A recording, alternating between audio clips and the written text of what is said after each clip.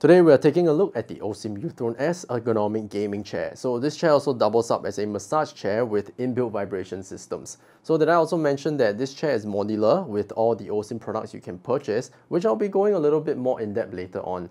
This chair also reclines up to 155 degrees for people who like to take naps in their chairs, and it has many adjustable functions so you can fit people of all different sizes. So without further ado, let's take a look at what this chair is all about.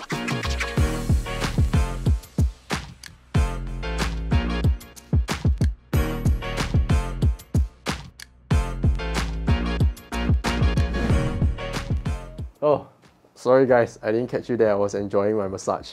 But yes, let me just introduce myself a little bit before I start this review proper.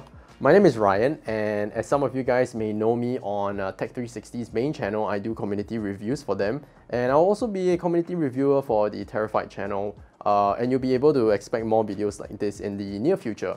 But today's topic of the review will be the uThrone S Gaming Ergonomic Chair. So if some of you guys may be familiar with OSIM, with the brand OSIM, they do massage products such as massage chairs and even gaming chairs like this one itself. So the uThrone S, which I'm currently sitting on right now, is the second iteration of the uThrone series. Let's talk a little bit about what we are seeing today in this review. So this is the uThrone S, which I mentioned. And did I already mention that you can customize the chair, which is, I feel, would be more applicable to a lot of people instead of having a fixed massage system. So it comes with 3 different designs, which I'll be going through later on. And let's not take too much time. We'll talk about the design of the chair and what this chair is all about.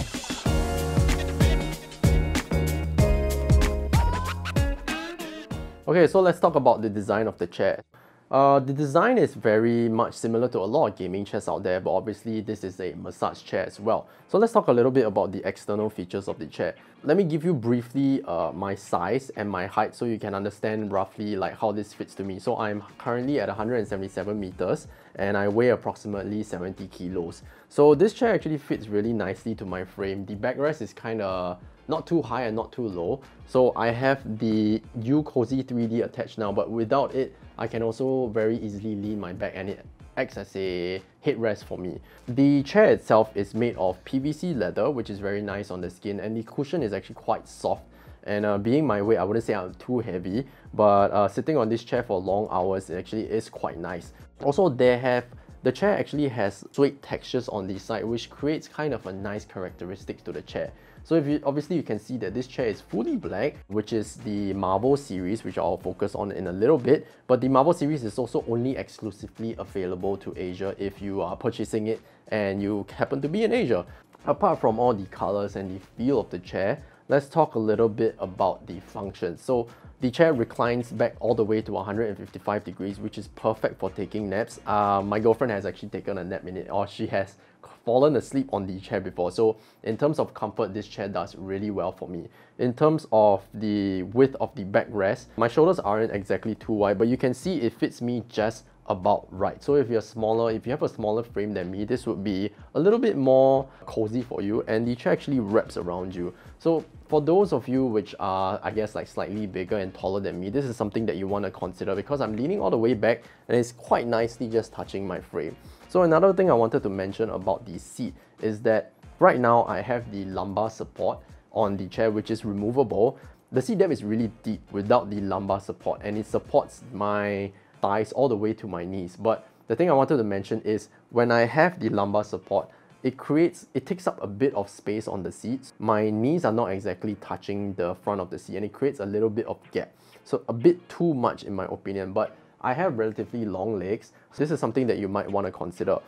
In terms of the depth and the width of the seat, if I'm sitting like this, it's actually quite nicely fitted. But one thing I don't really like about the chair is that because of the sides, they kind of like have an accent and come in at a depth, at an angle. I like to sit cross-legged, and sometimes I like to like put one foot up under my leg, and I can't exactly do that because the material here is soft like I mentioned before, but it's also a little bit hard, which makes me uncomfortable when I'm crossing my legs. But apart from that, the armrests are fully adjustable, so you can adjust the height, the depth, the length of it. Sorry, not length, but the adjustment where you can move forward or backwards, which is, I believe, would be able to fit anyone of any size. So obviously there are the massage functions, which are really cool. So the chair, 3 designs. So you have 3 marble designs, which are all fully black, which I think would fit to a lot of gamer aesthetics out there. You have the Spider-Man, Captain America, and Iron Man. OSIM actually sent me the Iron Man version of this chair.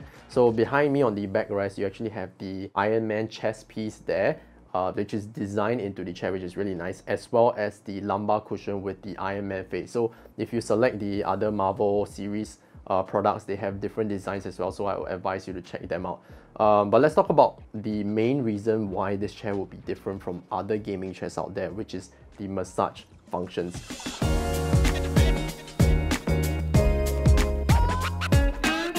So let's take a look about the features and specs of this chair. So this chair is loaded with a lot of features and a lot of customizability. One, in fact, that I'm most fond of is the option that you can attach different OSIM products to this chair to make your chair fit to your needs, whatever it may be. The different products that are attachable are like the uCozy 3D, which I have on my neck right now, and the uLumbar. So let me just give you a brief understanding of what the uCozy 3D does. It gives you sort of like a massage on your neck, which is really nice after long hours of sitting on your chair. And you know, like sometimes you get neck aches from sitting on long hours, so this does the job perfectly, right, which I am sort of enjoying right now. But yes, I shouldn't keep this on for too long, otherwise I might fall asleep. The uLumbar is also sold separately, which you can purchase, and it gives you like sort of a vibration massage at your lower back, and it promotes blood circulation, which I have to say, when I'm using other gaming chairs or other chairs out there, my lower back actually gets really pain very easily, so I have that problem. And I guess after using for 2 weeks on this chair, the uLumbar actually provides quite a nice massage, which keeps my muscles tender and doesn't really tense up as much. But I'm sure like it also has to be involved with like the number of hours they are sitting on a chair. So I think I mentioned before, sometimes I sit to up to 8 hours a day on this chair. So obviously with all these massage functions in the chair, you obviously have to power the chair somehow. The chair has to be powered through an electrical outlet on the wall, and it comes with a cable where you can attach it to the bottom of your chair. And obviously there's a lot of cables lying around, but the chair at the uThrone S at the bottom of the seat has some cable management systems which will help you tidy up the cables a little bit more. So on the side of a chair, you also have a vehicle adapter where you can attach, and this goes directly all the way to the uCozy 3D, which goes up to your neck. The uLumbar, however, is not really powered through the chair itself. You have to attach a power bank externally in order to power the uLumbar, and the uLumbar cushion actually has a pocket at the side where you can put and slot in your power bank. So let's just cover a little bit and give you an understanding of what the chair has to do in terms of power delivery and massage systems. But let's go on to focus more about usability of the chair and how functional it really is.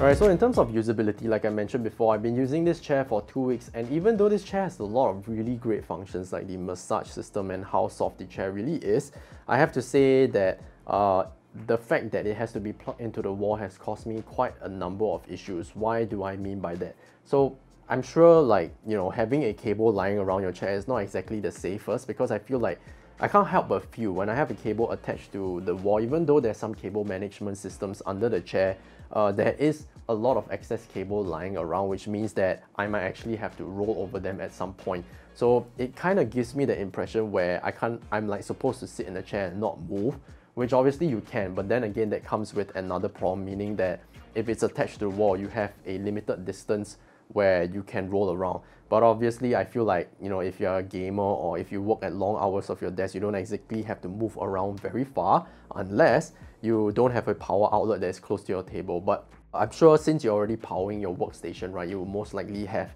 a power adapter close by. But for some people, this may be an issue. So as you can see, for myself, my workstation is actually powered by a lot of things. I have speakers, I have a subwoofer, I have 2 monitors, and I also have my G drive at the back. So that means I already have taken out about 5 or 6 power outlets, and having to add another additional one just so that I can use the OSIM chair might be an issue for some. But fortunately for me, my room is still okay with me having to just plug one more product in. But another thing I wanted to mention is the cable management system. So even though you have hooks at the bottom, and I'm not talking about the power to the chair, I'm talking about the cable which goes from the vehicle adapter all the way to the uCozy 3D. So what I mean by that is, if you can just take a look at the side of my chair, I sort of have this cable just dangling around, and it's held together by like a, sort of the flip metal thing where you purchase like cables and then they give you. But I don't really think this adds to the aesthetic.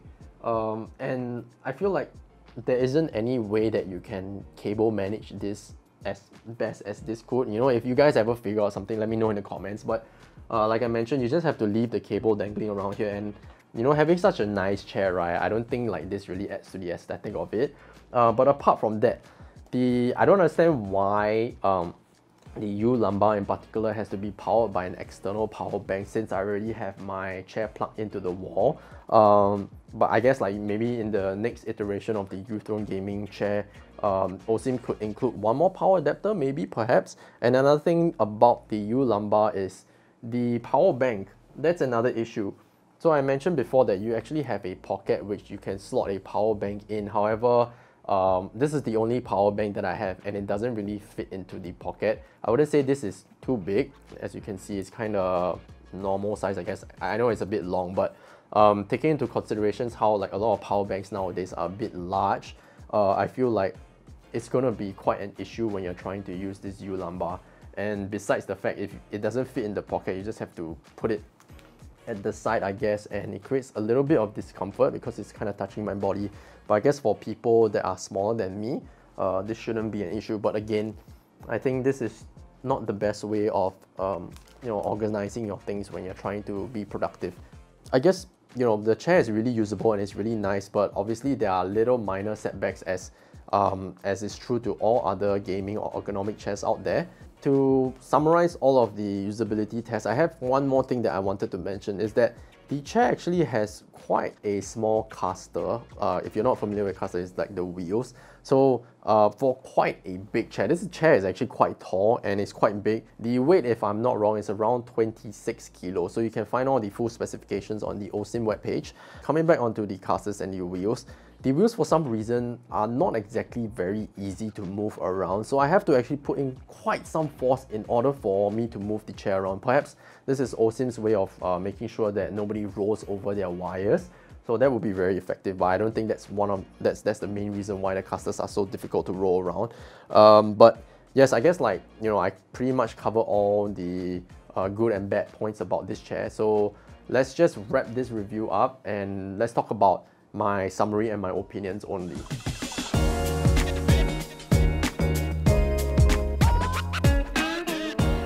Alright, so to summarize this review, I just want you guys to take note that OSIM is not sponsoring this video, so I'm only sharing my truest and most honest opinions. So let's talk about price. This chair will set you back $1,000, and I can see how the modularity and customizability of this chair will open up to a much wider demographic, which not only entails to gamers. Like myself, I'm not a gamer, but I enjoy using the chair. And some of the products that you can use in tandem with this chair is the uVision, uPulse Mat, and uSqueeze Hand, which is like this glove thing where you put your hand in and massages your hand. And I feel like a lot of gamers would enjoy that because they use their mouses a lot, right? But obviously, with that much being said about the chair, there are some setbacks which I feel are major concerns, such as the fact that I need to plug in a power cable to the wall, and I'm sure OSIM didn't put a battery in this chair for some reason, and I hope that they would address this because this is quite a big concern I feel that will apply to a lot of people. The cable management systems on the side of the chair, like all these dangling cables, I feel like just attaching some cable management systems like the ones that you have under the chair would definitely help. But yeah, I feel like definitely looking forward to more versions of this uThrone gaming chair in the future, and I can't wait to get myself acquainted to those and do a review for you guys. Okay, I hope you guys enjoyed this review so far, and let me know down in the comments if you're interested to pick this uThrone gaming chair out and what customizability would you use in tandem with this chair. So as always, I hope you guys enjoyed this video. Make sure you follow us on our social platforms, and as always, I hope you guys enjoyed this Ryan Mamba's perspective, and I'll see you guys in the next one.